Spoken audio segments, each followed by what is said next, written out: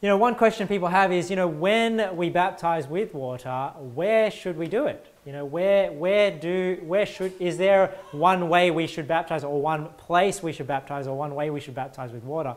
I don't believe so. I think the example we see in Scripture is, being baptized in a river, being baptized in a natural body of water and not in a man-made body of water.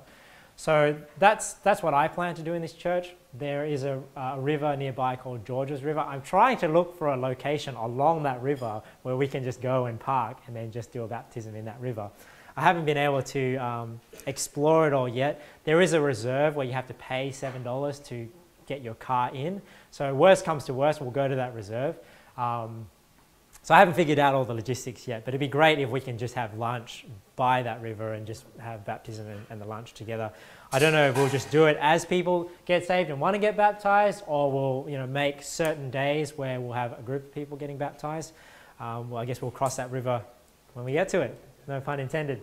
Other people, they baptize in a pool.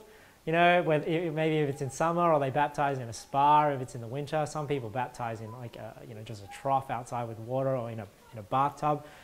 I don't think it validates or invalidates your baptism how you get baptized in water. The example we see in the Bible is obviously in a river of water, but an example is not a commandment, because not everyone lives where there is a river, so it's not even possible sometimes.